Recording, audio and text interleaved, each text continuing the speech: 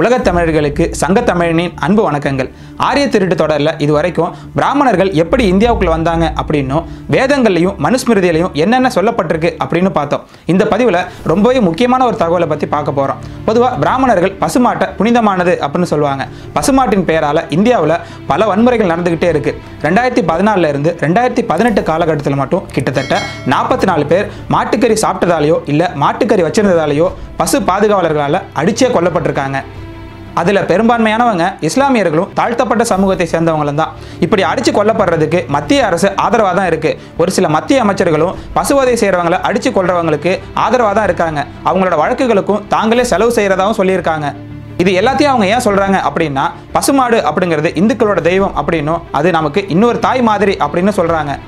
ஆனால் இன்னைக்கு பசுவை கடவுளாக பார்க்குற பிராமணர்கள் ஒரு காலத்தில் மாட்டுக்கறியை விரும்பி சாப்பிட்ருக்காங்க அப்படின்னு சொன்னால் உங்களால் நம்ப முடியுதா? இந்துக்களின் புனித நூல்கள் அப்படின்னு சொல்லப்படுற வேதங்கள்லையும் புராணங்கள்லையும் இதிகாசங்களையும் மாட்டுக்கறியை பற்றின நிறையவே குறிப்புகள் இருக்குது. பிராமணர்கள் மாட்டுக்கறியை மட்டும் இல்லாமல் பல்வேறு விலங்குகளின் மாமிசங்களையும் விரும்பி சாப்பிட்ருக்காங்க. அவங்களோட முதன்மை கடவுளான இந்திரனுக்கும் அக்னிக்கும் பல்வேறு விலங்குகளை பலியிட்டு அதன் மாமிசத்தை பிராமணர்களே சாப்பிட்ருக்காங்க. இப்படி பல்வேறு நூல்களில் குறிப்புகள் இருக்குது. குறிப்பாக ஒவ்வொரு யாகத்தின் போதும் பசுமாட்டை பலியிட்டிருக்காங்க. இதை பற்றின விரிவான ஆராய்ச்சிகளை செஞ்சு டிஎன் ஜா அப்படிங்கிறவர் த மித் ஆஃப் தி ஹோலி கவ் அப்படிங்கிற புத்தகத்தையும் எழுதியிருக்காரு. டாக்டர் அம்பேத்கரும் விரிவான ஆராய்ச்சிகள் செஞ்சு வேதங்களில் பிராமணர்கள் மாட்டுக்கறி சாப்பிட்டதை ஆதாரங்களோடு நிரூபிச்சிருக்காரு.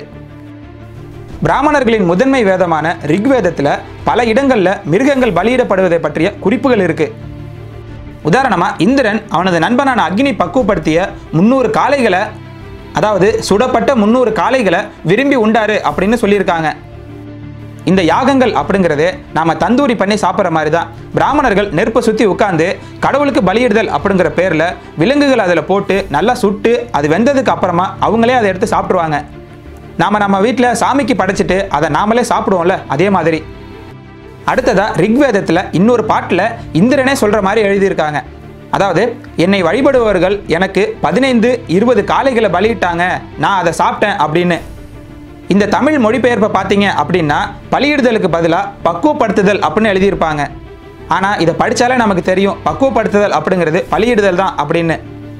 இதே மாதிரி தான் வேதங்களை தமிழில் மொழிபெயர்க்கும் போது தமிழுக்கு ஏற்ற மாதிரி மாற்றி எழுதியிருக்காங்க. இன்னொரு பாடலில் அக்னி காளைகளை புசிப்பவன் அப்படின்னு எழுதியிருப்பாங்க. அதாவது அக்னி அப்படிங்கிற பேரில் காலமாட்டை தூக்கி போட்டு அது நல்லா வெந்தோன்னே அதை இவங்களே சாப்பிட்ருக்காங்க. அதே போல் இன்னொரு பாடலில் குதிரை, காளை, மலட்டு பசு, ஆடு போன்றவற்றை அக்னிக்கு பலியிட்டிருக்காங்க அப்படின்னு எழுதியிருக்காங்க. இது மட்டும் இல்லாமல் யாகங்கள் செய்யும்போது நிறைய விலங்குகளை, குறிப்பாக பசுக்களை பலியிட்டிருக்காங்க. உதாரணமாக கோசவம் அப்படிங்கிற யாகத்தில் பசுமாடுகளையும் காளை மாடுகளையும் பலியிட்டிருக்காங்க. லட்சோப கரணம் அப்படிங்கிற யாகத்தில் கண்ணுக்குட்டியை கொன்று யாகம் செஞ்சுருக்காங்க. அஷ்டதசு பசுவதனம் அப்படிங்கிற யாகத்தில் 18 பசுக்களையும், ஏகாதசீன பசுவதனம் அப்படிங்கிற யாகத்தில் 11 பசுக்களையும் பலியிட்டிருக்காங்க. இப்படி பல்வேறு யாகங்களில் பசுமாடுகளை பலியிட்டிருக்காங்க. அஸ்வமேத யாகத்தின் போது ஒரு மன்னர் ஒரு குதிரையை அவிழ்த்து விட்டு அதை 1 வருடம் ஓட வைப்பார். அந்த குதிரை எங்கெல்லாம் ஓடுதோ அந்த இடம் எல்லாமே அந்த மன்னருக்கு சொந்தம். எதிர்க்கிறவங்க கூட அந்த மன்னர் போரிட்டு அவங்களை வெற்றி பெறுவார். இப்படி அந்த குதிரை திரும்பி வந்தோடனே அதை தூக்கி அப்படியே நெருப்பில் போட்டு பலியிடுவாங்க. அதன் கூடவே 600 விலங்குகளையும் பலியிடுவாங்க. அதில் பசு, காளை, எருமை, ஆடு, காட்டுப்பன்னி, பறவைகள் இப்படி எல்லாத்தையுமே பலியிடுவாங்க.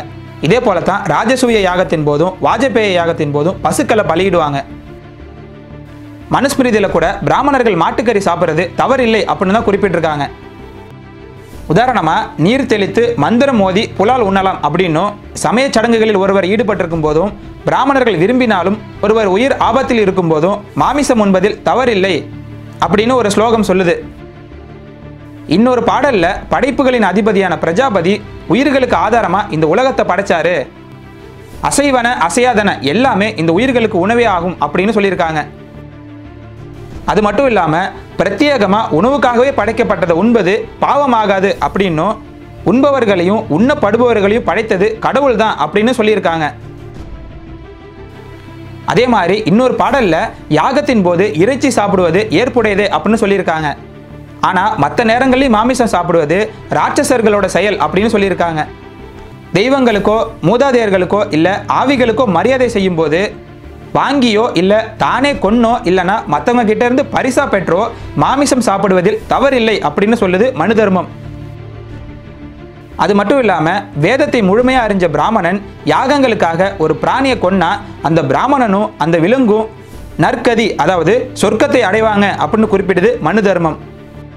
இன்னொரு பாடல்ல சுயம்புவே யாகங்களுக்காக தான் விலங்குகளே படைச்சாரு, அதாவது யாகத்துக்காக விலங்குகளை கொல்லுவதற்கு பேரு கொல்லுதல் கிடையாது, அதனால விலங்குகளை யாகங்களுக்காக தாராளமாக கொல்லலாம் அப்படின்னு அனுமதி கொடுக்குது மனு தர்மம். அது மட்டும் இல்லாமல் மாமிசம் சாப்பிடுவது பாவம் இல்லை அப்படின்னும் மது குடிக்கிறது தப்பு இல்லை, அதாவது இதெல்லாம் செஞ்சால் தப்பு கிடையாது ஆனால் செய்யாமல் இருந்தால் நல்லா இருக்கும் அப்படின்னு கமல்ஹாசன் மாதிரி சொல்லியிருக்கு மனு தர்மம்.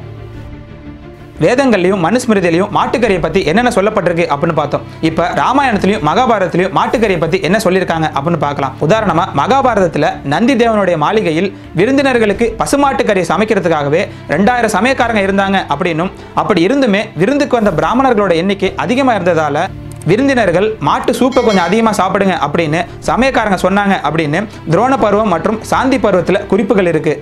இதே மாதிரி வால்மீகி ராமாயணத்தில் பரத்வாஜ முனிவர் நன்கு கொழுத்த கண்ணுக்குட்டியை அடித்து அதை சமைச்சு ராமனுக்கு உணவாக படைச்சாரு அப்படின்னு குறிப்பிட்டிருக்காங்க. ராமரே மாட்டுக்கறியை நல்லா விரும்பி சாப்பிட்ருக்காரு. ஆனால் இப்போ நம்ம மக்கள் மட்டும் மாட்டுக்கறி சாப்பிட்டா அதே ராமர் பேரை சொல்லி ஜெய் ஸ்ரீராம் அப்படின்னு சொல்லி அவங்கள அடிச்சே கொள்றாங்க. எவ்வளோ ஒரு கொடுமை பாருங்க. பிற்காலத்தில் வந்த வேதங்கள் மற்றும் உபநிடதங்களில் கூட மாட்டுக்கறியை பற்றின குறிப்புகள் நிறையவே இருக்கு. உதாரணமாக யாகங்களில் பலியிடப்படுற விலங்குகளை எப்படி வெட்டணும் அப்படின்னும் அதோட இறைச்சியை எப்படி பகிர்ந்துக்கணும் அப்படின்னும் ஆத்திரேய பிராமணத்தில் குறிப்பிட்டிருக்காங்க. யாகத்தில் பலியிடப்படும் விலங்கை புரோகிதர்களுக்கு இடையில் பங்கிடுவது பின்வரும் முறையிலாகும். தாடை எலும்புகளையும் நாக்கையும் பிரஸ்தோருக்கும், கழுகின் வடிவில் உள்ள இதயத்தை உதக்தாவுக்கும், கழுத்தும் உள்நாக்கும் பிரதிகர்த்தாவுக்கும், வலது இடுப்பின் கீழ்ப்பாகம் ஹோதாவுக்கும், இடது பாகம் பிரம்மாவுக்கும், வலது தொடை மைத்திர வர்ணனுக்கும், இடது பாகம் மந்திரங்கள் சொல்ல உதவுபவர்களுக்கும் அப்படின்னு 36 பாகங்களாக பகிர்ந்து சாப்பிட்ருக்காங்க. இப்படி மாட்டுக்கறியை நல்லா பிரித்து மேய்ஞ்சிட்டு இப்போ இந்த மாதிரி ஒரு படத்தை போட்டு மாட்டோட ஒவ்வொரு பாகத்துலேயும் ஒரு கடவுள் இருக்காரு அப்படின்னு கதை விட்டுட்டு இருக்காங்க. இதே போல் தனக்கு பிறக்க போகிற மகன் நல்ல உடல் நலத்தோடையும் அறிவோடையும் இருக்கணும் அப்படின்னா நன்கு வேக வைத்த மாட்டு கன்றின் இறைச்சியோடையோ இல்லை மாட்டு இறைச்சியோடையோ அரிசி சோறையும் நெய்யையும் கலந்து சாப்பிடணும் அப்படின்னு பிரகத் ஆரண்யகா அப்படிங்கிற உபநிடதத்தில் இருக்குது. அதே மாதிரி இறந்து போனவங்களோட உறவினர்கள் மரணத்துக்கு அப்புறம் 11வது நாள் அன்னைக்கு பிராமணர்களுக்கு இறைச்சி விருந்து தரணும் அப்படின்னு பராஸ்கர கிரக சூத்திரம் சொல்லுது.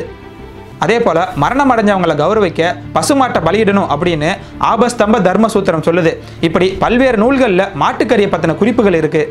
விவேகானந்தர் கூட பிராமணர்கள் மாட்டுக்கறியை சாப்பிட்ருக்காங்க அப்படின்னும், பிராமணர்கள் சூத்திரர்கள் திருமணம் செஞ்சுருக்காங்க அப்படின்னும், சூத்திரர்கள் தான் பிராமணர்களுக்கு மாட்டுக்கறியை சமைச்சு கொடுத்தாங்க அப்படின்னு சொல்லியிருக்காரு. அது மட்டும் இல்லாமல் மாட்டுக்கறியை சாப்பிட்றவங்க மட்டும்தான் உண்மையான இந்து அப்படின்னு குறிப்பிட்டு அவரும் மாட்டுக்கறியை சாப்பிட்ருக்காரு. இப்படி முழுக்க முழுக்க மாட்டுக்கறியை சாப்பிட்டு வந்த பிராமணர்கள் எப்போல இருந்து சைவத்துக்கு மாறினாங்க அப்படின்னும், எதனால் மாட்டுக்கறி சாப்பிட்றதை நிப்பாட்டினாங்க அப்படின்னு பார்க்கலாம். நான் ஏற்கனவே சொன்ன மாதிரி பிராமணர்கள் சிந்து சமவெளியிலிருந்து கங்கை சமவெளிக்கு வந்து தங்களோட வேத மதத்தை பரப்ப முயற்சி பண்ணிட்டு இருந்தாங்க. அங்கே இருந்த மன்னர்களை கைக்குள்ளே போட்டுக்கிட்டு யாகங்கள் அப்படிங்கிற பேரில் ஆயிரக்கணக்கான விலங்குகளை பலியிட்டாங்க.